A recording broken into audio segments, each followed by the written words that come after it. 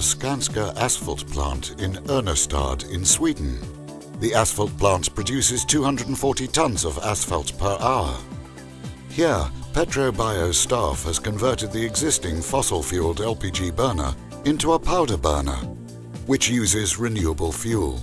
PetroBio has supplied asphalt plants with burners for more than 30 years, but this is the first wood powder burner they have provided for an asphalt plant. PetroBio has 50 years' experience of producing turnkey combustion systems and has also been retained as a turnkey contractor for whole boiler rooms, including fuel management and flue gas cleaning.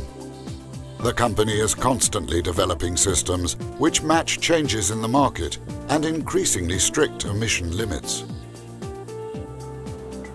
Wood powder is delivered in bulk by lorry.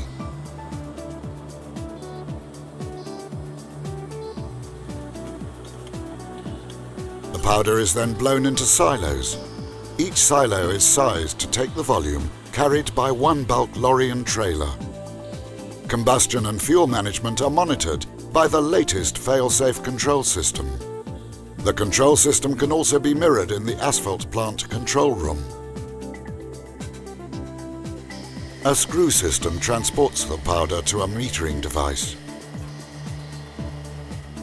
From here, the wood powder is transported by air pressure through the blue pipe to the burner at the drying drum. This burner has replaced the old burner at the end of the drying drum. Gravel is heated in the drum and then mixed with bitumen to make asphalt. The burner is a PetroBio standard burner designed to use wood powder as the primary fuel. Depending on the client's preferences, LPG, oil or natural gas can be used to fuel the burner as secondary fuel. Over the 30 years that the burner has been in production, it has been constantly refined and improved. 100% wood powder is used throughout the burner's regulating range, without any backup firing. This batch of asphalt, which is produced using renewable fuel, as many end customers now demand, is about to be dispatched.